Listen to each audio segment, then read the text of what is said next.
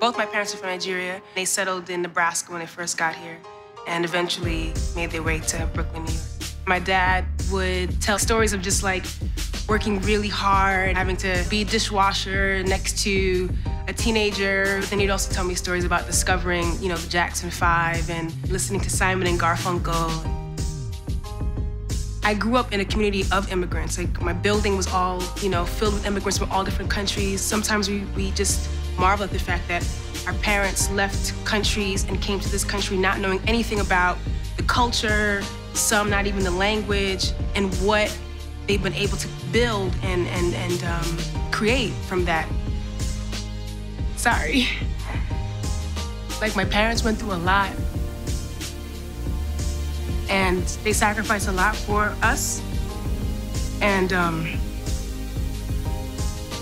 I'm such in a blessed position where I can think about, what is it that I want to do? Like, what are my dreams? The sky's the limit because they provided that.